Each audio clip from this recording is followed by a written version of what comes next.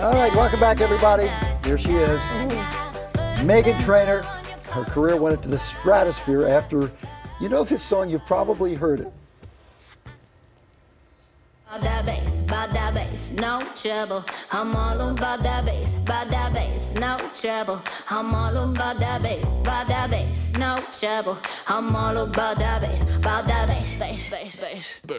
By the way, the name of that song is all about that bass. It changed Meghan Trainor's life, certainly her career forever. A string of follow-up hits. The latest single from the Peanuts movie soundtrack is poised to be another one.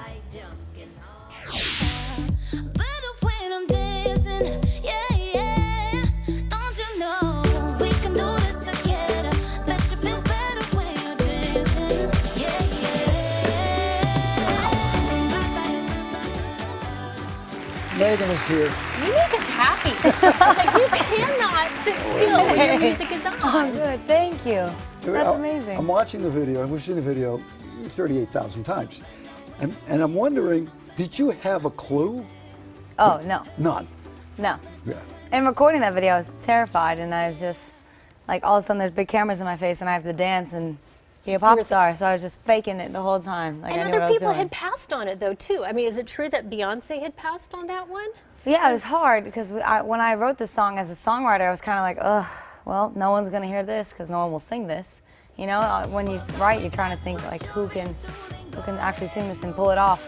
But we sent it to our label, because we're like, well, she can sing and rap. That's another hard thing. Mm-hmm. Not a lot of artists sung and rapped, you know? So then L.A. Reid heard it at Epic Records and was like, you're a pop star.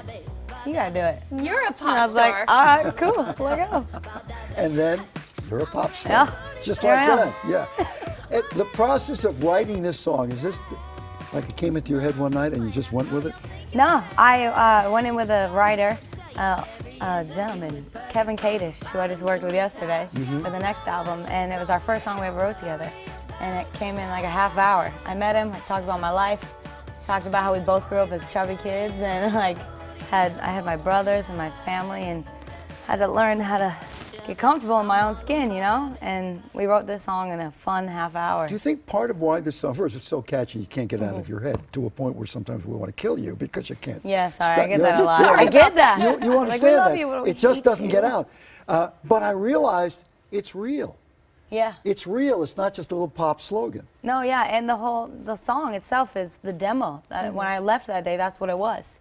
There's no autotune anywhere. It's just very raw and real. It's just You just it is laid me. it out there. Yeah, You and wish then you they had- mastered it. You wish you had a song like that when you were growing up? Absolutely, I say that all the time. And when I heard it too, I was like, this is cool, and I wish people will hear it. But I mostly wish that I could have heard it when I was like 13. Yeah. You know? Your throat, you had to stop for a while. How scary is that? What happened? It's so scary. It's still scary. I was in the middle of the tour. I was on top of the world. I had everything, and then I just sounded raspy, like this kind of. I'm really raspy today, I think, because I overdid it yesterday. But I felt okay, but the doctor was like, it's not good. It's very not good, and if you keep going, you're just going to be out longer. So stop now and fix it. So we stopped, and we got surgery, and I was out for 2 weeks. There's no talking, and then vocal therapy. Do you shut it down now? Like, do you really have you changed your life I because try of that? to, but Don't since- answer that question. Yeah, right. Don't no, talk. it's hard because I was on a break, and it's almost nice because there's so many people that want me everywhere, you know, right now. But it was nice being like, I'm on vocal rest. I can't do anything. But now being back and being able to speak and sing, everyone's Everyone's Let's more, go. let's go. Yeah. And the Peanuts, so this is so exciting. I mean, who didn't grow up watching the Peanuts? Yeah, this is a big deal. That's my father. Isn't it? And you sang with him growing up, right? Yeah, yeah. And he plays the organ at our church, and I would, since I was a little girl, I would always sit next to him instead of in the crowd, you know. Do you have I would other go family up there. members in there? Yeah, I have my cousins, my 2 cousins on the right, 2 girls, Carolina, and then I have my whole Trinidadian family on the left. My auntie, my uncle, and my 3 little Trini cousins. All right, so is there an influence? They're from Trinidad. Trinidad is very influential musically. Yeah, soca. Soca, what do they Yeah. call it, of the Caribbean? What do you call it?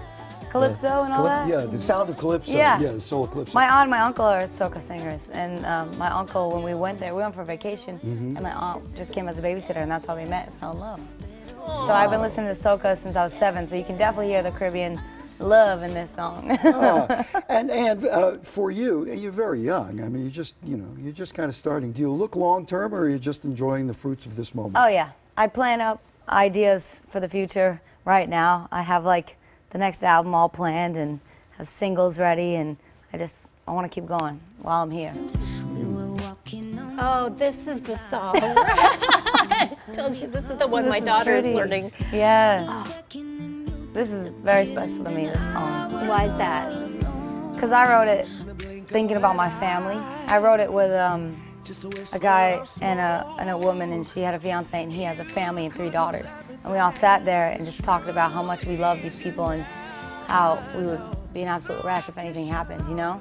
And we wrote this song. We wanted it to be for lovers as well, but mostly like just humans that you love. You just pour your heart into it, don't you? Yeah.